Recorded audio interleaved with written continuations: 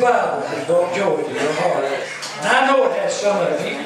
Some of it maybe didn't, but some of you, I know some of you have got joy out of the presence of the Lord. I appreciate this revival. It has helped me. It has helped me. And I want to press on. I appreciate the message tonight. Amen.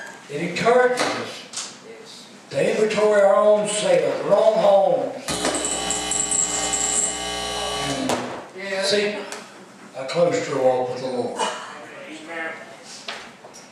I'll give you a thought and I guess we'll go home.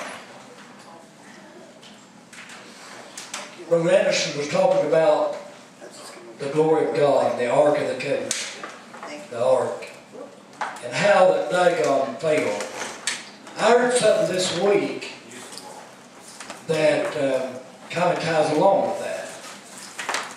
How many knows that the Muslims hate Christians and Jews?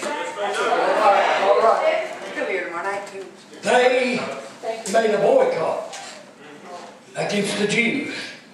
They said, we will not buy anything that comes from the Jews. They opened their mouth and they didn't check things out. When they found out, I think there were about 21 medicines that's very necessary for life, such as insulin for one of them, that made by the Jews. Even cell phones were invented by Jewish scientists or engineers. Now they're in trouble. If we're going to be a true Muslim, they can't have no toothache medicine, no headache medicine, no insulin. I can go on a big list. Now what are we going to do? God has a way. Amen. When the devil thinks he's taken over, the Bible said he'll come in like a flood, don't it, Brother Mike? All right. Oh, go ahead. Go ahead. But the Spirit of the Lord shall lift up a standard against you. Glory! Amen. So don't lose hope. Right. I like what Brother Lamb said the first night of revival. Have faith in God. Amen. Amen. I appreciate, again, this revival. Appreciate everybody. How many's been here every night? Every night. How about more than half of us? Thank you all so much. God bless you all. You're precious.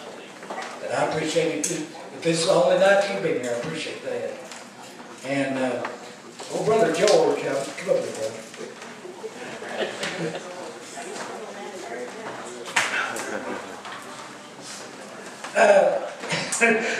Brother Lamb was talking about meth a while ago.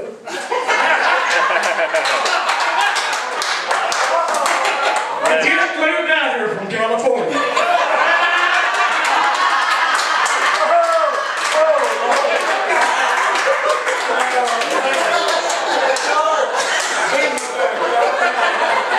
Bless you. I'm glad to be in the house of the Lord. I'm blessed, and I am married to a wonderful lady back there. Amen. Yes, she is. She's from California too. And I appreciate Brother Lamb. I never heard no preaching like that before in my life. Praise the Lord. And it touched my heart so much. Thank you, Lord. Now I have a different outlook on life. Thank you, Brother. Thank you, Lord. Praise the Lord. Amen. Give the Lord praise.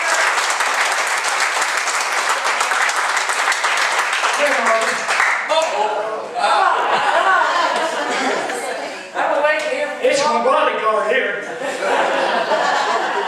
When you get into the big ministry like me, you have to have a bodyguard for that.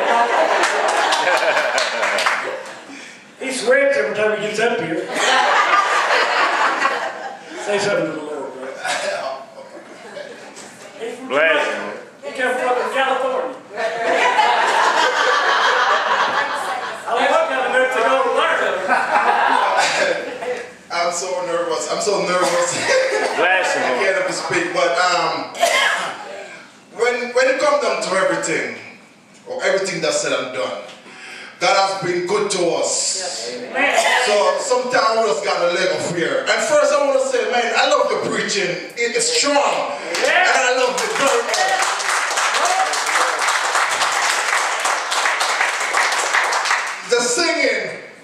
were awesome. I never understand every word. I have to like try to listen carefully because you speak not just as the way I speak.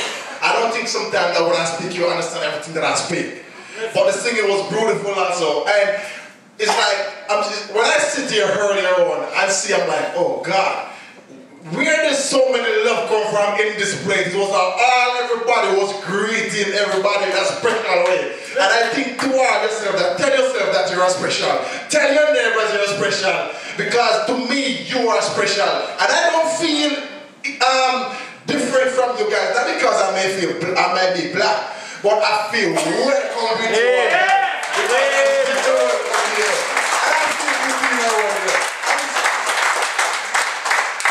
It's good to see the children out, even so late. It's good to see the children because it's a grown child, the way it shall grow. And when they come out, they never depart from it. So it was good, and the service was good, and I enjoyed every minute of it. And I want to see the end of the Christian journey when I want to walk the way of Jesus. Yeah. Because he has shed his blood for us, and that is more than enough to give him thanks and to honor. So I like preaching, brother, and I love every word that you speak. I just want to pray my strength that I continue to walk the way and seek Jesus. Because as my grandmother said to me, so when you try everything and everything fail your son, try Jesus because he's coming back one day when you're like it or not. I just want to continue in Jesus' name. Praise the Lord. God has been good to us. We got folks come from all walks of life. They hardly Sunday goodbye. We don't have visitors. Amen. We wanted to sing.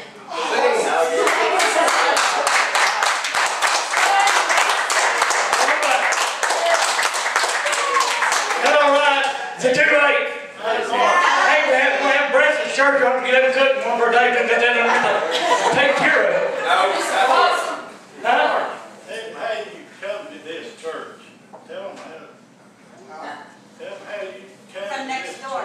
Oh, Stay at the motel. it was like, I came here the 1st of March, and I come here to be with Polly, and we were by the motel, and I'm like, someday we were, a particular evening was talking about a church, and I was telling her that a person really loves church because my destiny, I believe my destiny, I'm going to be a preacher someday. Amen. I'm going to be a preacher, it doesn't matter what. So while we were talking, I noticed that some car was gathering right there, and I'm like, is there a church there? And before she answered me, because she doesn't know by herself, I flipped. So when I get back, she was like, where are you? I said, I was at the church. She said, what church? She said, right there. So when I come here, I saw a little guy. I haven't seen him in a couple of days. And because when I walk the street sometimes, they will call me like niggers and some things like that, but I don't make it be a problem to me. So when I come in, I was a little bit scared. So I said to the guy, I was asking, you know church inside here? He said, yeah. I said, can I go in there? He said, yeah, sure, go inside there. Amen. I said, you sure? He said, yes. So I said, can I ask you one more question? He said, yes. I said, is there any black in there? Bless him, Lord. He said, yes, there is one. So when I step in the way, step on the doorway, I saw John. So I was like, okay. And there's a black, so that made me too. So I just... But when I come into the church of God, when I come in here, honestly, the greetings that I get, I never feel uncomfortable. I feel at home. And I love the feeling what I get. I just want to sing a little short little song, even though I'm still a little bit nervous. I don't know if I can do it, but you know, God has been good. Come on, do it.